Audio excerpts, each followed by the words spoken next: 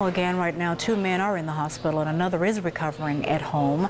And the 21-year-old Bass Pro employee who was shot spoke to WREG's Michael Quander. And Michael is live at the Regional Medical Center. Now, did that victim have any serious injuries, Michael?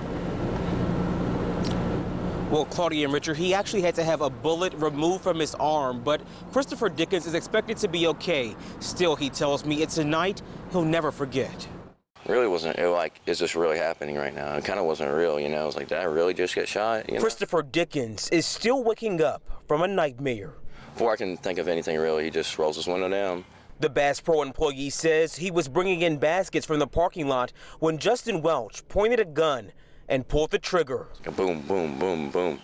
Chris was hit in the leg. This was one thing, it was just like a graze wound or something. And his arm. A pretty big one, an explosion, like half a chunk of my flesh was gone. His phone stopped another bullet from hitting his side. And I could have bled out even worse if, you know, that had not happened. Blessed to be alive, Chris was one of 3 shooting victims Saturday night. When I hear about the cop and I hear about them, I'm thankful for what I came out with, you know. Friends created a circle of support around Joshua Walton as he laid in his hospital bed. He and Al Sakan were shot outside of Westies in the Pinch District. Sakan moved here from a war-torn Syria, only to be caught in the middle of gunfire on the streets of Memphis.